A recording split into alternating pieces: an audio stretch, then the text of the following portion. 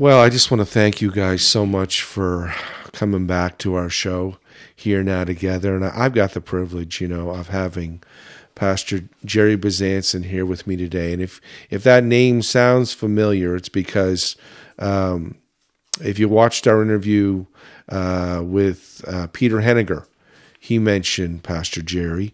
And then if you had the chance to watch Valley Alive, we did a show sort of featuring what Pastor Bruce Patstone does sort of monthly now, I think, in the Valley, at least when the weather's good. And Pastor Gerry, he spoke there. So when you're done with this interview, you can go and check out his ministry, him preaching, right there on that sort of a snippet that we did on Valley Alive. And beyond that, he's a pastor at a church in Greenwood. He's got a testimony that he's going to share, but I'm going to ask him not to stop once he's done with this testimony, because my dad's a huge testimony guy, Pastor. He loves testimonies. And he could just solid hear people's salvation experience. And I'm there. I love that. Yeah. But when somebody's got something to say in Christ too, not only what they've come out of, but what God has shared with them for the body, I love that. Yeah. And so I'm just going to ask him when he's done kind of telling us his story and how he met the Lord and all this, how God found him, and in the experience that he's been through, and it's pretty incredible. I'm going to ask him to also tell us where he thinks the body is at, and I know it's going to be a real brief thing, but I want him to do that too, because I think there's a wealth that people need to hear about the future. People need to hear about what's coming down the pipes for God's people. And he does that through his servants, through people that he calls, whether it's a prophet or a pastor or whatever gifting it is. Right. It reveals things to people who are gifted and called. And this man's called in the ministry, and I want to hear that too. So not just what he's been through, which is a miracle from God, but also what God's speaking to him for today. So, Pastor, now I want to say one thing too before he speaks. I have been at meetings where young men have come up to him right in front of me, thanking him for the work that they have done, that God has done in their lives through him, telling him that they are now looking to go into ministry. And these are men from prison. That's right. Okay, where he was a chaplain. Mm-hmm. So we're talking about ministry that, guys, this is producing fruit. Okay? And you already know at the end of this interview, you can reach him at the email that's going to be provided underneath. If you'd like to ask him to come speak at your church or at your men's meeting or whatever fellowship you may have, you can just immediately write him. And if we get any of those emails sent to ours, we'll immediately pass that right off to him, okay? So, Pastor, your story, how did you find the Lord? What happened? Well, I'll start with, I'm the youngest of 6 children, 6 siblings. And our family originated from New Ross, South Shore. Yeah. My father met my mom in the Annapolis Valley in Ellsford. They married, and he moved from New Ross to the Annapolis Valley. Yeah. My dad's background when he was a young man comes out around the time of the rumming days, right, on the South Shore, and he had been involved in some of that. Yeah. Moved to the Valley, bought a little home, and he started a small salvage business of old cars and bootlegging. Yeah. That was his main staple for raising 6 kids and a wife. Yeah. And so I grew up with a lot of alcohol and things like that, and drugs around in my upbringing. Yeah. And of course, what comes with that is violence. Yeah. And what comes with that is the dysfunction that alcohol and drugs can cause. So, 1971, my mother, she was murdered by a next door neighbor. Oh my dear. He was on parole and was a good friend of the family, but something went awry that night, and she died at his hands. Oh no. And he was never convicted. He never did time for it in prison. And so I grew up with a real disdain for authority, for the law. Yeah. And so I began to act out. I remember my mom's funeral, and the minister came along, the priest, and tapped me on the head. Oh, little Gerry, everything's going to be okay. Giving you empty, false words of hope. Yeah. And my whole family, my dad, were in tears, but I had stopped crying. Yeah. And I remember things sort of stopped up inside of me, went cold. Yeah. In those last couple of days leading up to my mom's funeral. And I cursed at the minister. Yeah. And I cursed at God. My mom taught me when I was a child to believe in God. Yeah. To believe that good things will happen. Follow the Lord in your life. She taught me how to pray. Wow. And though she and my dad were both what I understand today to be alcoholics, yet she never left her childhood faith. She remembered. And so things got really critical and really bad in our family. Yeah. And I remember at those nights she would tuck me in and she would teach me to pray and talk to the Lord and believe in God. And we'd talk about faith. Wow. And so she was somehow, even in her struggle, Yeah. she felt the necessity at this stage of her life, Yeah. and at least with me, the youngest, the last of the children, that she felt to instill some hope, some seeds of hope and faith. Yeah. And I didn't think that had taken at the time. Yeah. And so after my mom's funeral, I mean, my first drink of alcohol was 10 years old. Yeah. Wow. And it just progressed more so after that, then into the marijuana, acid, things like that, and hashish. Yeah. And I was running with a crowd that was twice my age. Yeah. So I'm looking up to my peers, which are 20, 23, 24, 25 years old. And I'm 12, 13, 14 when I'm out on the streets. Yeah.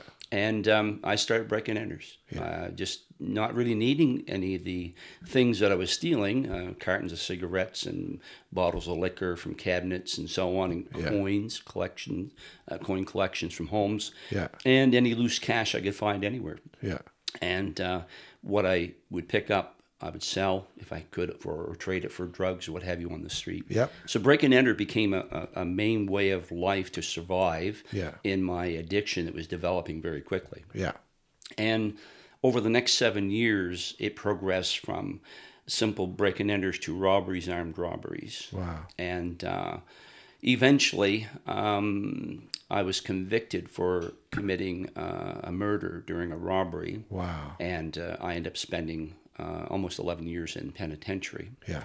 Now, leading up to that time, I was 5 years after that last criminal event. Yeah. That 5 years out on the street, avoiding authorities. Yeah. And so, but in that 5 years, some wonderful things began to happen in my life. Yeah. Some incredible things happened in my life. I knew in back of my mind as months progressed after that last time, that last crime that I had not yet been caught for, that somewhere, somehow things had to stop. Yeah. I just didn't know how to stop it. I tried to quit drinking, tried to quit the drugs, tried to break away from the old influences, but I just couldn't seem to find the strength, the power to break the cycle more than every 2 or 3 weeks, and I'd be right back to it again. Yeah. And in the period of that time, I met a woman. Her name was Kim. We were boyfriend and girlfriend. We started dating, teenagers, and grew up in the same community, small little village. And we dated for over a year. And then one night she came home from a Peter Youngren revival tent meeting service in Halifax, Nova Scotia, or Sackville, Nova Scotia. Yeah. And she was telling me about the wonderful experience she had. She had given her life to Jesus, and I'm thinking, oh, boy. This sounds like things could change. And did it ever? Yeah, I'll bet. Everything changed in our relationship. You know, things got cleaned up, and we had a sense of morality, and wrong was no longer right. Yeah. You know what I'm saying? Right on. And so I remember one night I was going to pick her up, and we were going to go out for a date. Yeah. And she was telling me all about Jesus, you know. And I said, look, I'm not going to meet you tonight. I've got the boys in the car. We got a couple cases of liquor, a few bottles, some weed. We're going to the pool hall. We're having a night out tonight. Yeah. And she says, you've got to stop, Gerry. You've got to stop this way of life. Something bad's going to happen. Yeah. You know. And so I just kind of blew it off. And that night, as I was leaving their apartment, her home, she just said one more time, she says, Gerry, you need Jesus. Yeah. And I pushed her against the wall, and I said, you make a decision right now. It's either me or Jesus. Yeah. Our relationship or religion. Yeah. And she cried and cried. She said, please, please do not force me. Please don't make me make this decision. Yeah. And I thought, yeah, I got her where I want her, right? Yeah. And she said, it has to be Jesus. I said, Wow. what'd you say? What'd you say, woman? And she said, it has to be Jesus. Wow. And her heart was broken. Yeah. And I said, we're done. And I walked out the door. And for over the next 6 months, I went really, really wild. Yeah. In drinking, drugs, parties, girls, stealing, robberies, what have you. Yeah. And I sat in October 1977 behind my father's house. Now, up to this point, I was living out on the street at times, sleeping in my car, sleeping in other people's cars. Yeah. I was out about 2 years on the streets. Okay. And it's rough living on the street. You know, today we have an epidemic of people living on the streets, Yeah. homeless. Yeah. And we're talking not just about people like myself that were into the drugs or the crime scene, Yeah. but families. Oh, yeah. Families. It's just we never thought we'd see Yeah. such a thing happen. You're right. Not in Nova Scotia, No. not in Canada, but it's everywhere. It's because of everywhere. this post-pandemic Yeah. situation, I suppose. And so living on the streets or being homeless it makes things a lot more hopeless, and the despair is so widespread within your soul that you can't see your past, your now, your situation, your plight, your despair. You can't see any hope. You don't feel any hope. Yeah. And I was in that place. And so in October 1977, I'd been staying at my dad's for a couple of weeks again. Yeah. Until I get kicked out or I would walk out and leave. And that's still at New Ross. No, my dad moved from New Ross, met my mom in Aylesford in the valley, and started the salvage business and bootlegging in the valley. Okay, yeah. And that's where I was being raised. Yeah. And I met my girlfriend, now my wife today. Mm-hmm. And so I took my rifle down off the rack that my dad had bought for me when I was a teenager. And I put one bullet in the chamber, grabbed a bottle of beer out of the refrigerator, rolled a joint, walked back through the field, out in the country, and down to the old fishing hole where I used to fish as a kid. And I thought, when the police catch up with me with all the stuff I've done and got away with, I'll go away forever. And that's just not going to happen. Yeah. And I smoked that joint, and I'm looking at the colorful leaves on the hardwood trees by the brook, and you hear the brook running, and the birds were singing, and I'm thinking, yeah, this is it. This is the end of the line. I'm taking charge of my life. No, they won't catch me. I'm not going to prison. My girlfriend, she's gone. I knew nothing good would ever happen with my life. I always had a very negative outlook on life, and never considering that I was contributing a large part of that. Yeah. And I drank that one bottle of beer, so I wasn't drunk. And one joint certainly wasn't high because I was used to smoking, toking, drinking all the time. Yeah. Put my thumb on the trigger, and I heard somebody's voice, and I knew it wasn't my dad, but I looked over my shoulder up out of the meadow towards our home across the field. Nobody was there. And what I heard was Gerry. That's all I heard, Gerry. And I kind of shook it off, and I went back to this focus of, I'm going to do this. I'm ending my life here today. Second attempt, and I heard, Gerry, it doesn't have to end this way. And I look around again, and I'm looking down to the brook and through the trees, and I'm thinking, man, am I losing my mind? I know I heard this. Who is it? And I hollered out, who's there? Who's there? No reply. I closed my is it. This is it. And I heard the third time an audible voice, Gerry, it doesn't have to end this way.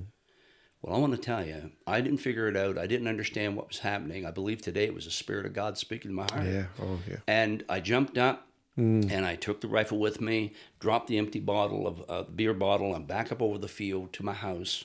My dad was out in the yard down by the salvage yard and working on his truck.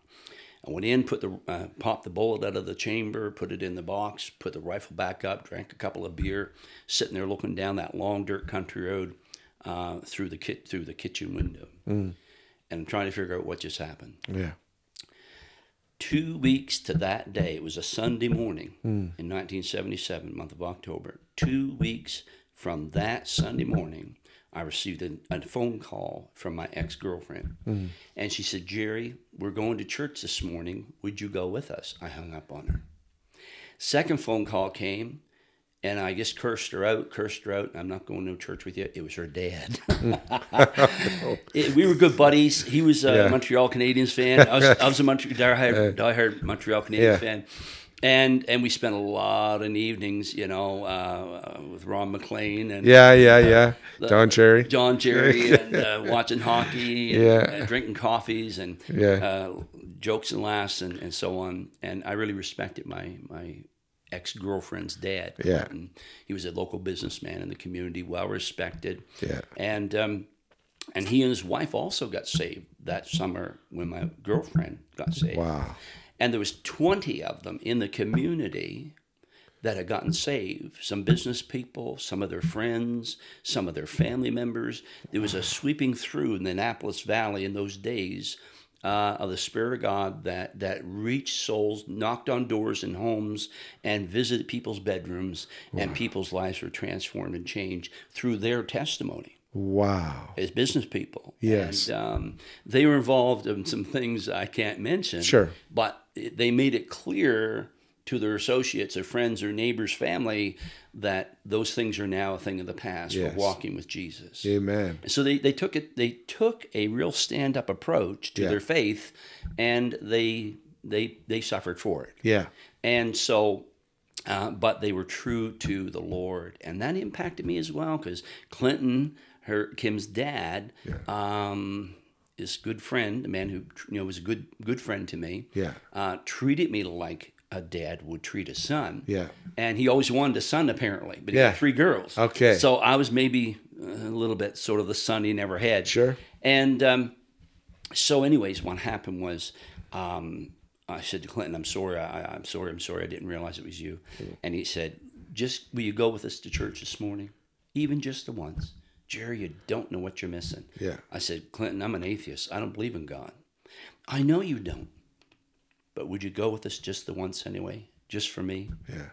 And I was like, oh, man. And he had this big old 454, big block, Suburban, and he picked up people always in the community, take them to church. Yeah. And if he had to make 2 trips, he would. Yeah. And so I hop in the back seat with him and with his daughters and their boyfriends and so on. Off to church we go. And that morning, the preacher was preaching a message. Yeah.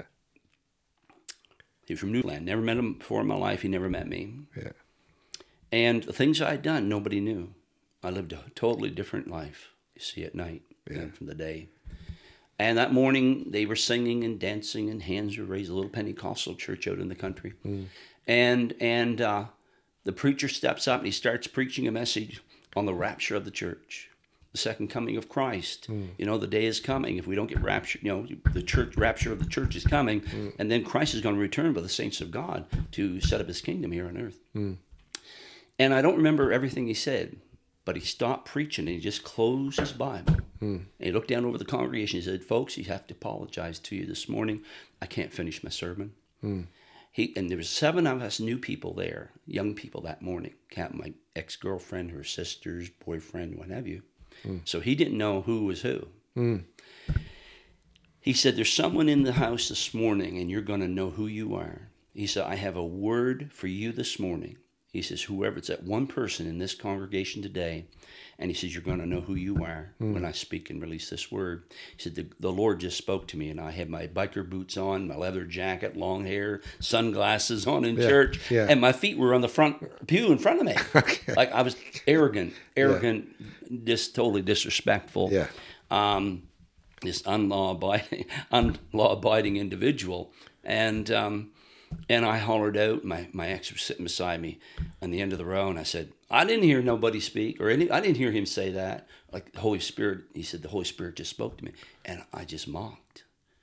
And my poor ex-girlfriend, she just both slid down underneath the seat. Yeah. He ignored me, and he spoke it over the congregation. He said, you know who you are. 3 things the Lord just spoke to me this morning. And this is what the Bible teaches about the gifts of the Spirit. Yeah. And one of them is a word of knowledge. Yeah. It is not to embarrass, but it is to reveal and uncover the hidden things. Right. So that we might be convicted by the Spirit of God and know that God is real and that God loves us and he's made a way of provision for salvation and an escape from the lives that we have and the patterns of life that we've gotten ourselves into. Yeah. A way of escape.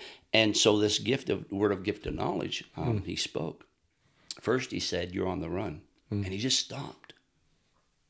You're on the run. Well... You really were on the run. Who knows about that except my partners in crime? Yeah. And so that really didn't do it for me. But I was uncomfortable, and I just kind of played it off. He said, the second thing is you're on the run from God.